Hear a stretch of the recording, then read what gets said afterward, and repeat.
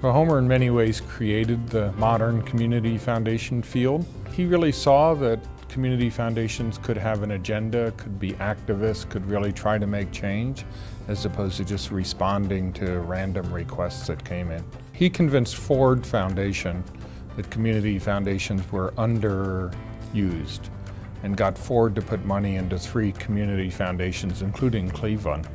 That was before he was in Cleveland. When the foundation was looking for a new director, having had the experience with the Ford partnership, Homer just appeared on everyone's wish list. He was getting close to retirement, so nobody knew whether they could convince him to come here at age 60.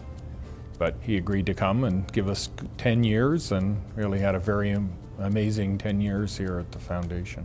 He aspired to do big and important things and saw the foundation as important to doing big and inspired things. I keep running into people who talk about Homer and the impact he had. We wouldn't have Playhouse Square like it is today. We wouldn't have North Coast Harbor.